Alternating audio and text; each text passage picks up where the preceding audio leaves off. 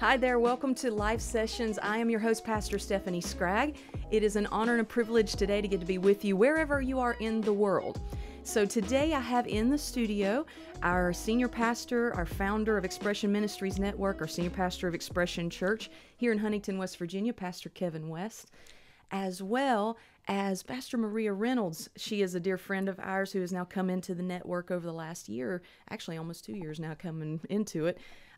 So glad to have her with us. She is actually the founder of Curator Ministries. That's a connection here within the church. It's an honor and a privilege to have you both in here today. Glad to be here. Thank you. We're going to have some fun. Oh, today, y'all already know kind of, if you've been listening, if you've been seeing this, whether it be on YouTube, on maybe you're listening to it over the radio station, whatever that might be, you kind of know we have a little bit of a topic, but most of the time we kind of go off topic sometimes. But today, it's just a great honor to get to have them both in here. And today we're talking specifically about what it looks like to step out in faith, because many of you out there might be listening to this in every walk of life, every single place that you can ever think of. The one thing that we know we have to have is faith to step out into things, even when there's nothing. Sometimes that's the greatest way to experience the power of God in your life, is whenever you don't know what you're stepping out on. So today, I'm so excited about what God's doing in our lives here at the church, but also in you all specifically. But today, with Pastor Maria here, I want to just take a moment, just tell people who you are a little bit and where God has kind of got you in life right at this moment, and what brought you to this season right now. Yeah. So I am married. Been married 16 years with 4 beautiful children. I was honored and blessed that my husband allowed me to kind of stay home with the kids and be a stay-at-home mom for an extended season of time until God kind of ushered me into ministry. But I just actually, God launched me out about almost a year ago now, into just kind of nudged me out into starting my own ministry. I have Curator Ministries. A big nudge.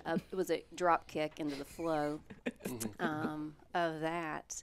But yeah, I still work full-time mommy. I help my husband behind the scenes with running some of our businesses, and then I do my ministry as well. Yeah, and that's one of the things I'm very thankful to be underneath of the leadership of Pastor Kevin, because one of the things that all three of us kind of have in common that we've not really talked about as much on this show is we all are business owners as well. And you've been in business for many years. You have a great background in business ownership, business leading. And then you and your husband also have multiple things and different networks that you're out into. So what is it that God is doing? I know we talked about a little bit specifically about what God's doing in your life, but Pastor Kevin, where is it that you're at right now? Because I know we're all stepping out on some big stuff right now. We are stepping out on some big stuff. I don't know where we are right now, to be honest with you. I just know we're in between. We're not where we once were. We're not where we're going to end up. So we just keep moving forward. The Lord is bringing healthy relationships, strengthening current relationships, bringing new ones into place, giving more opportunities and greater opportunities, as well as helping us sustain some of our businesses and ministries and people and operations that we have here at the church. So we're the Bible says Jesus said he went about doing my Father's business. So business is not a bad word in the church. In fact, you better know how to operate a business in the church world or in the ministry world. It's something we can teach our kids. So it's they need to know how business works. And when I mean business, I'm not talking about just your X's and your O's and your decimal points.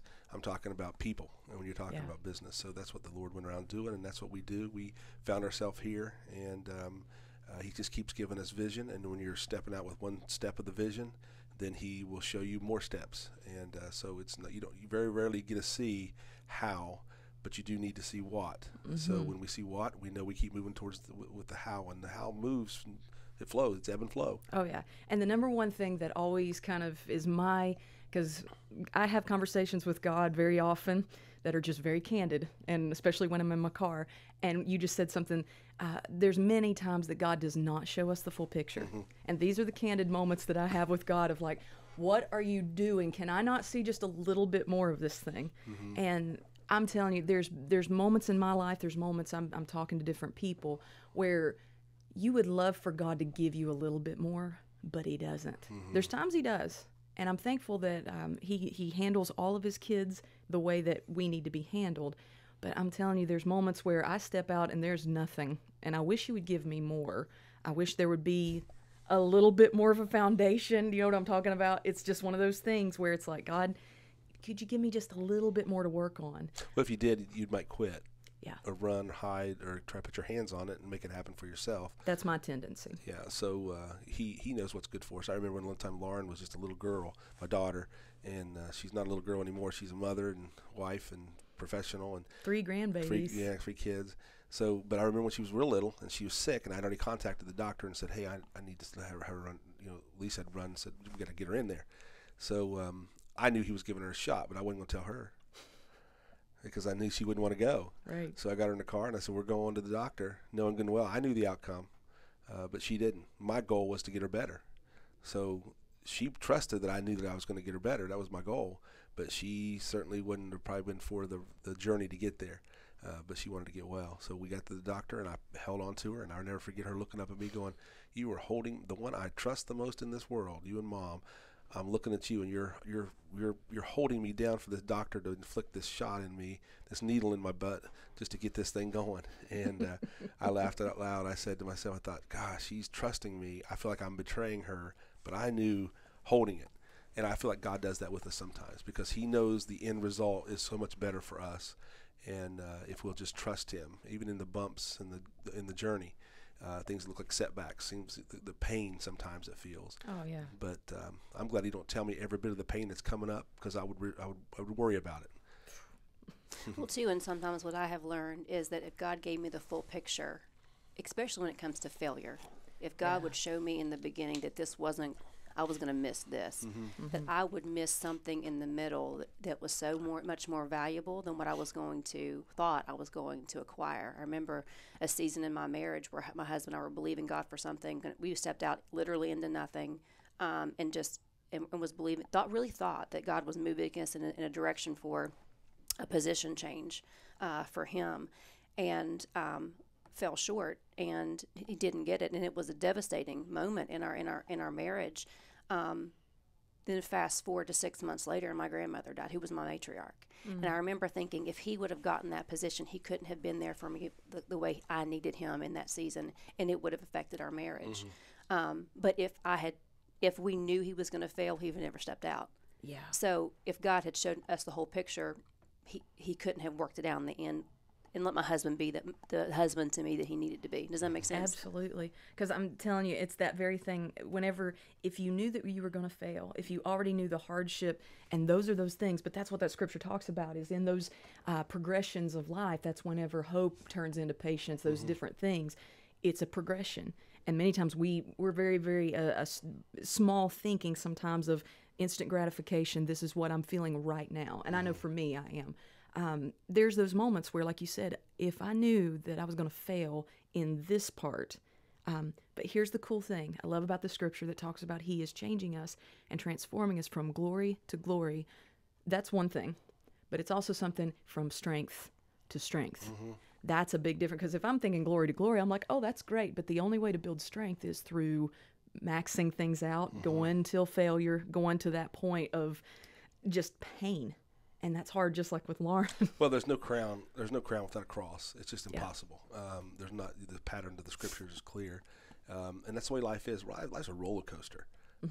It's up and down. Even when you're down and you seem like you're at the bottom end at times. It's not the end, because it only lasts for a season. I'm learning. I haven't got this down yet, but I'm learning to extract the blessing or the teaching or the learning I'm supposed to get from every season we're in. Yeah. So when we're on top, then extract all what that means and absorb it. Get it all inside of you, because you might need that when you go to the next season when it's not maybe on top. And then you extract all the other stuff, and you just do. You're always looking, because the Lord is leading and guiding us, and we believe that. That's the truth. Everybody in the scripture, from Abraham all the way through David, through Jesus, it's always a journey, and you can't take a snapshot and make it the end portrait. The snapshot is just where you are in the journey. This thing's not a sprint. It's made of several sprints, but it's not a sprint. It is certainly a marathon. Oh yeah. What's funny is that I say this. It's like, either we're going to take this chance. You're going to succeed, or you're Yeah. going to fail quick. Yeah. Right. If you fail, let it hurt, Yeah. and then let it go and move on. Right. But Yeah. that reminded me when you were talking Extract about that, because even the failure is not failure unless you just stop there. Right. Yeah. If you pull out those things, I mean, every great team that has ever played. I mean, think about it. There's all these NFL teams in National Football League. There's only one winner every year. Right. But none of them fold up their team. Mm-hmm. Nobody. Oh, I'm closing up shop here because we didn't win this year. No, you regroup, you refocus, you learn what you need to learn in the season that you're in, and then you work in the off season for the things you need to work on, and you start all over again next year for the competition for the next season. It is a rebuilding season. It is, yeah. And yeah. sometimes it's a part of just being okay with being a block. Yeah. You're not going to be the man on top. Maybe you're the one that needed to come up underneath, and you have to be okay with that Oh, role, yeah. because you're not always going to be the one on top. Yeah, Exactly. You right. have to be okay with that. And there's moments and seasons where God redefines who you are in seasons. Because I know within myself personally, I find myself transitioning in from one season into the next, and then suddenly I have a new identity in that season. And suddenly I was one thing in one season. I want to talk about that after the break too, about how God moves us, because I know we've all three experienced that, is we're in one season and then suddenly we come into a new one. And sometimes it's hard because you still see yourself in a previous season, but God's elevating you. He's promoting you, promotions of the Lord. And we've all experienced it. I want to talk about that some more. Again, I want to thank you guys for listening, for watching. Subscribe to the YouTube channel and tell your friends about it, because these sessions are basically for living everyday life. And I want to tell you about a couple things, though, if you'd like more resources, anything at all. We've got a couple websites that you can go to. expchurch.org. You can see our services live, download our products. Then also kevinwest.org. It's a great place to go check out Pastor Kevin's latest book, Angel and Aisle 3. Great read. Such a wonderful testimony. We're going to talk about seasons, and this is part of that, and how to step out into faith. But make sure you check that out. Get our free app on your phone. All you do is go to Google Play or the iTunes Store, and you can download our app for free, watch our services live. You can also download all of this content, all these sessions on that app. So you've been listening to live sessions, and we are so excited. We're going to come back shortly, and wherever you are in the world, I know we kind of go across all different lines and nationalities. I just want you to be encouraged. That's what these are all about, is making sure that you're living the life that God's called you to in your everyday real life. So we will be back with more live sessions. We hope that today's ministry has been a blessing to you so far. I speak on behalf of Pastor Kevin West and Expression Church when I say it's an honor and a privilege to get to minister all across the world.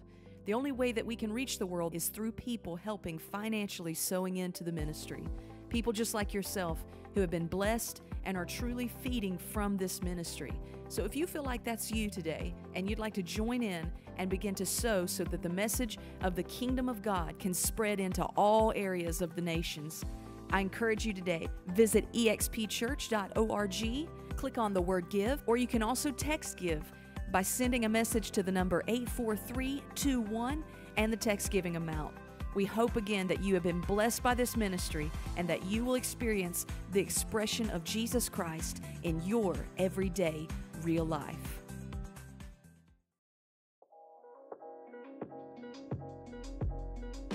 Hi there, and welcome back to Live Sessions. I am your host, Pastor Stephanie Scragg. In the studio today, Pastor Kevin West, as well as Pastor Maria Reynolds.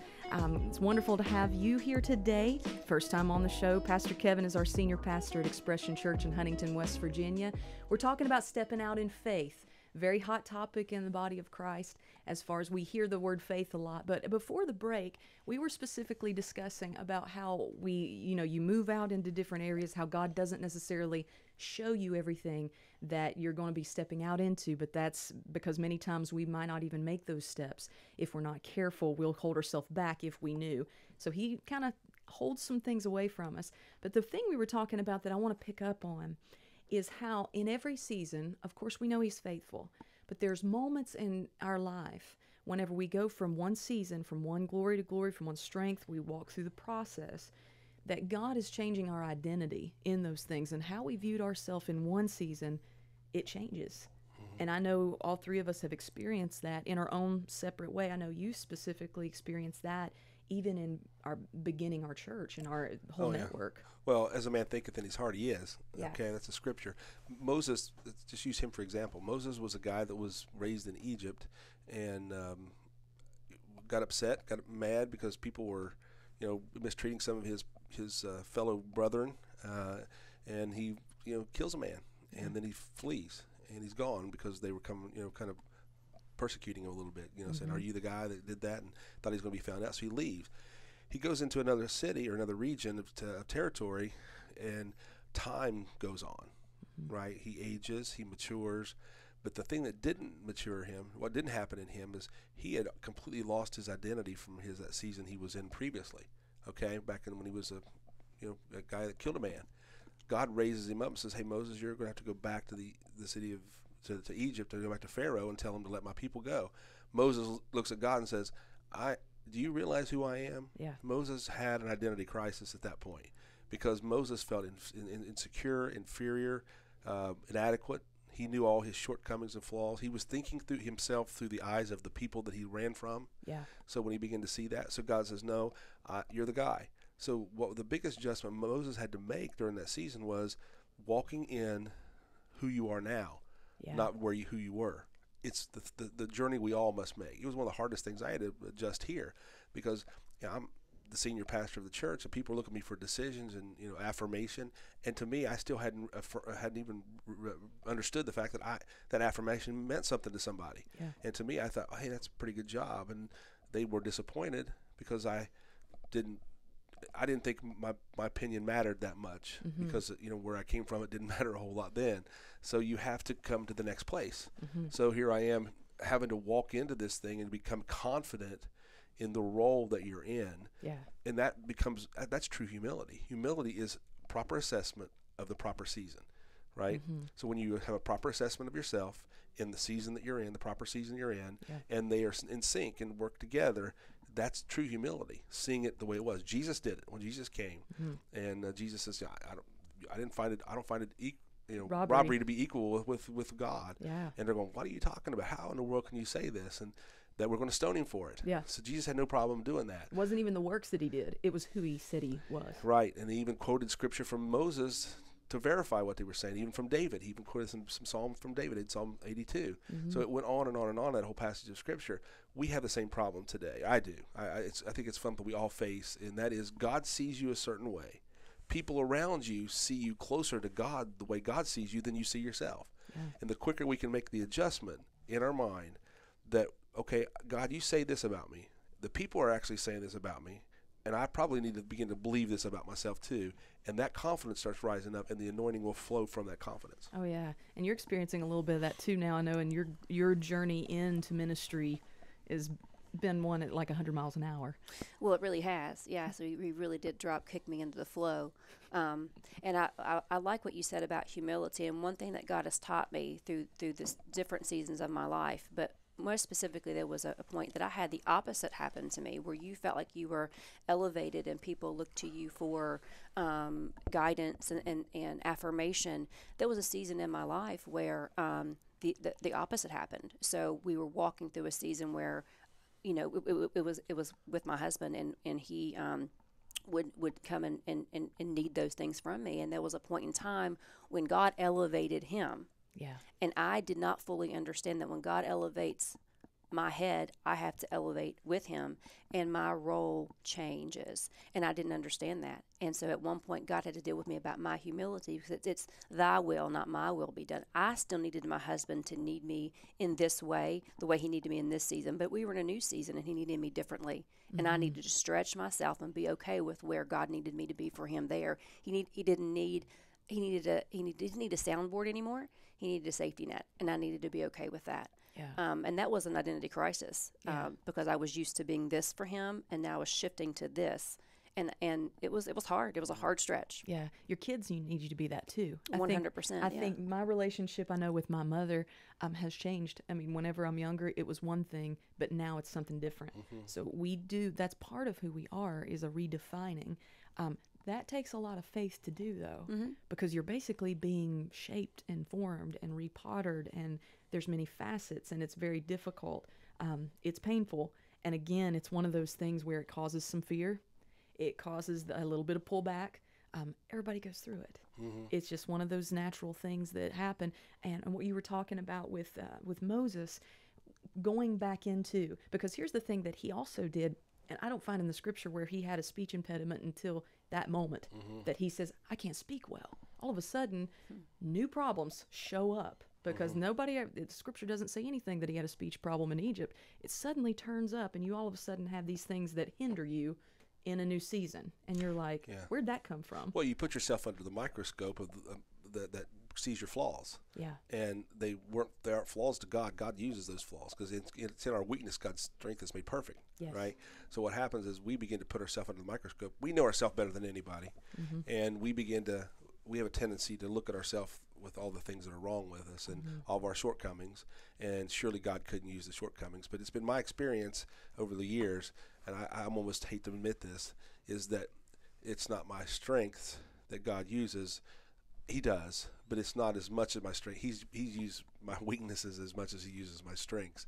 Because there was a couple that had some marital problems, and I sat down and wrote a guy a letter one time because it was long distance relationship we had with the family, and I sat down and wrote a letter, and I misspelled a word, and I scratched out the word and mailed the letter. I wrote a blistering letter to him, about Jonah in the well and all these different things, and I sent it to him. He got the letter out, and he read it. I heard about it a few weeks later. He read it. It pricked his heart. He cried and repented. His wife and him got back together, and I saw him much later, and I said, "Hey, what happened?" He saw the letter. He said, "I got your letter." He said, "It just tore me up." I said, "What part of the letter tore you up?" And he said, I said, was there reading scripture in particular or anything about the story or what was it? He goes, you wrote a word in there. Grace was the word, and you wrote it and you marked it out and just kept right on going. He said, and when I read that, saw that word grace and it was marked out, I realized the Lord spoke to him and says, Chris, things don't have to be perfect. And he said, and I broke. And he said, when I broke, I went home and I repented and I told my wife, we got to work this out. And he said, the rest of the letter was pretty good too.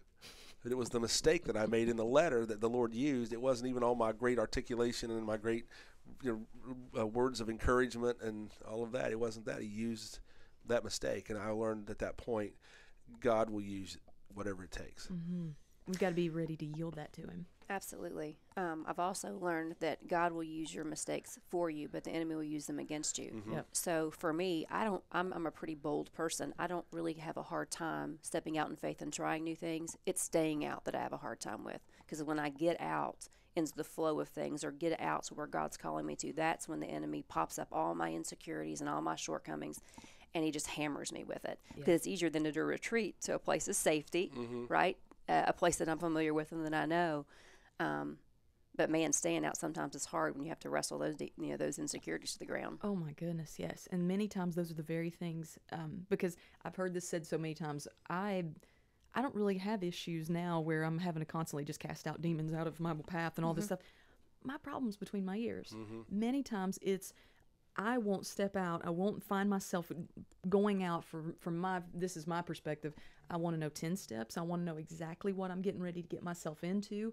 And I want to know. And then I also know, for instance, I'm also a worship leader here at our church.